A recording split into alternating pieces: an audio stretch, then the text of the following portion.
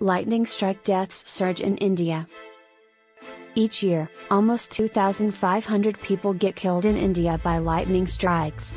Jaipur, India, Faizuddin is still traumatized by the lightning strike that killed his 3 friends while they were taking photographs atop a 400-year-old fort in India, where lethal strikes are becoming more common due to climate change. Hundreds of people have died in similar fiery deaths this year in Rajasthan, a western desert area where thunderstorm-related deaths were once uncommon. 3 thunderbolts struck me one after the other, said Faizuddin, his voice quivering as he lay wrapped in a blanket at his modest home in Jaipur.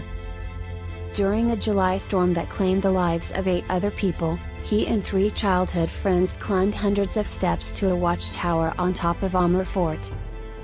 The sound was deafening. It sounded like a huge bomb had gone off. My limbs became rigid and I couldn't move because my trousers and shoes caught fire, the 21-year-old told AFP, a deep gash still on his head. According to government estimates, almost 2,500 individuals died in lightning strikes in India last year, compared to only 45 in the United States.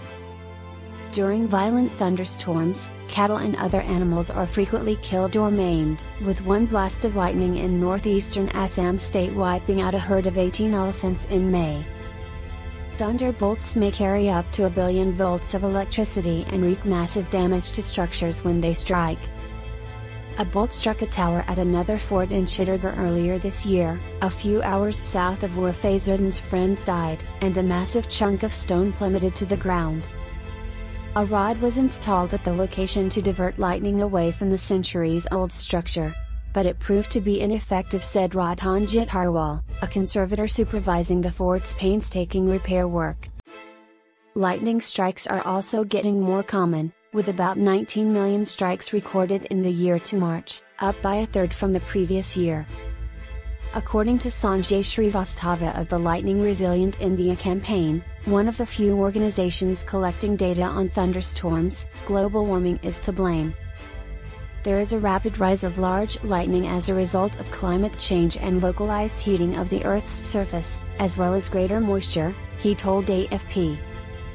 The problem is global, with studies published this year predicting that the average number of lightning strikes inside the Arctic Circle could double by the end of the century. This could cause extensive tundra fires, releasing large amounts of carbon from permafrost into the atmosphere and aggravating global warming. Evidence suggests that lightning strikes are growing more common in metropolitan areas, which is a particular concern in India, where city populations are expected to explode in the future years. If, for example, a strike impacted a hospital and shorted out equipment used to keep patients on life support in intensive care, Srivastava said the implications may be disastrous. Devil from the sky.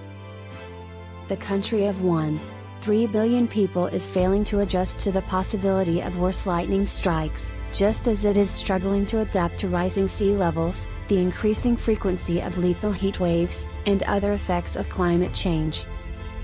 The majority of human deaths during thunderstorms may be avoided, yet nearly no structures have lightning rods to protect their occupants, according to Srivastava. Forecasting is also challenging, as is warning people of impending storms. Indian scientists recently developed a mobile app that aims to deliver real-time alerts about impending attacks as well as preventative measures to take. However, in a country where barely half of the population owns a smartphone, and even fewer in rural areas where strikes are more likely, this is of minimal utility. Many people are also unaware of the dangers and what to do in a thunderstorm, such as not sheltering behind a tree and avoiding open locations. We would never have permitted our youngster to leave the house if we had known that lightning strikes might kill and maim, said Mohammed Shamim, whose 20-year-old son died in the Amer Fort incident. He'd put on a new clothing that day and all he wanted to do was take some good pictures with his phone. But it feels as if a devil descended from the skies and abducted our boy. But it feels as if a devil descended from the skies and abducted our boy.